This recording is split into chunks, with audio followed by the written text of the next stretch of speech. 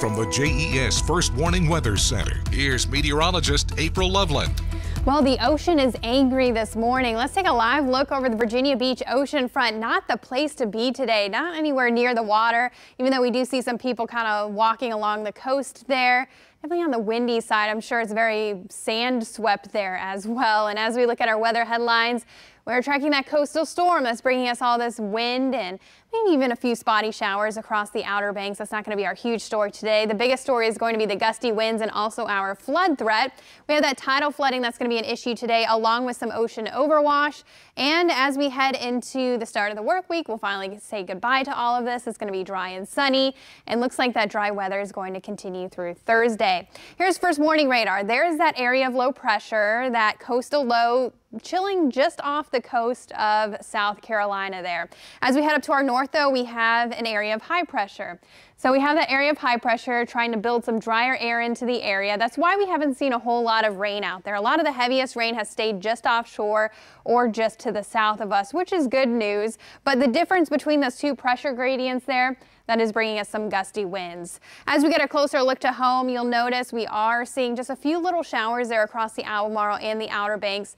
May not even be reaching the ground, and if it is, it's probably just a light mist, and that's what we'll be dealing for the day today.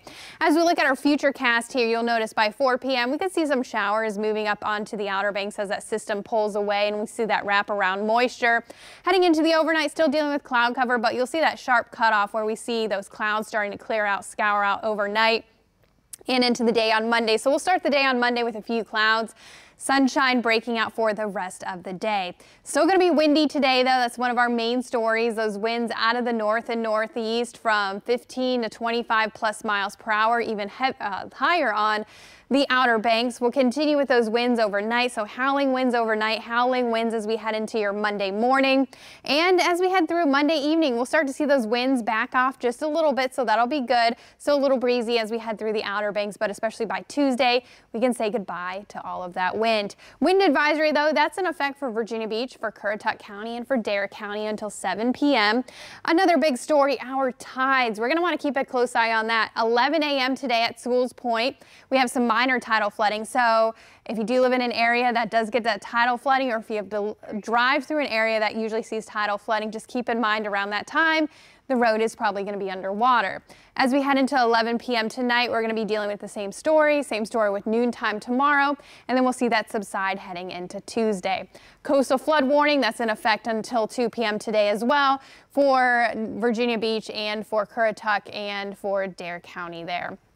Here's the next 3 days, though. We have the wind.